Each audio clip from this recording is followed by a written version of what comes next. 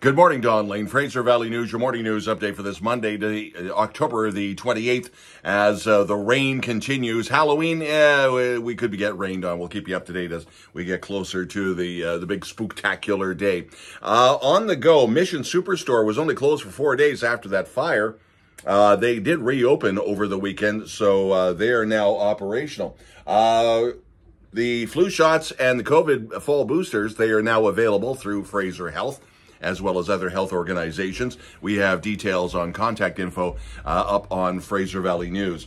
The annual indoor book sale for Rotary in Chilliwack started yesterday. About 130 people were outside the front door waiting to get in. I managed to get in there, and I made a good haul when it came to CDs, because that's what I was looking for. If there's something we should know about, let us know. FVN at shaw.ca. We are expecting the final numbers for the provincial election later on today.